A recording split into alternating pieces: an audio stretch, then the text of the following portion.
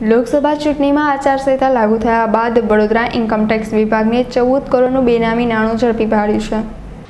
Vadodara income tax વિભાગ દ્વારા 10 માર્ચના રોજ ચૂંટણી જાહેર થયા બાદ વિશેષ ટીમની રચના કરવામાં આવી હતી, જેનું મુખ્ય કામ ચૂંટણી ટાણે વ્યાપક પ્રમાણમાં થતી રોકડની હેરફેર પર નજર રાખવાનું હતું। તેની માટે અધિકારીઓને ચોક્કસ વિસ્તાર અગાઉથી જ ફાળવી દેવામાં આવ્યા હતા। આચારસંહિતા દરમિયાન વિભાગ દ્વારા ચૂંટણીલક્ષી કામગીરી તથા વિભાગની નિયમિત કામગીરી ચાલુ રાખી છે।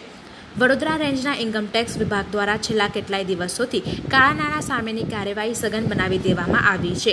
લોકસભા ચૂંટણીમાં આચારસંહિતા લાગુ થયા બાદ વડોદરા ઇન્કમટેક્સ વિભાગને 14 કરોડનું બેનામી નાણું ઝડપી પાડ્યું છે। વડોદરાના ગોત્રી વિસ્તારમાં આવેલ નિયતિ કન્સ્ટ્રક્શન ખાતે ઇન્કમટેક્સ વિભાગની કામગીરી દરમિયાન 9 કરોડનું બિનહિસાબી નાણું પકડી પાડવામાં સફળતા મળી છે।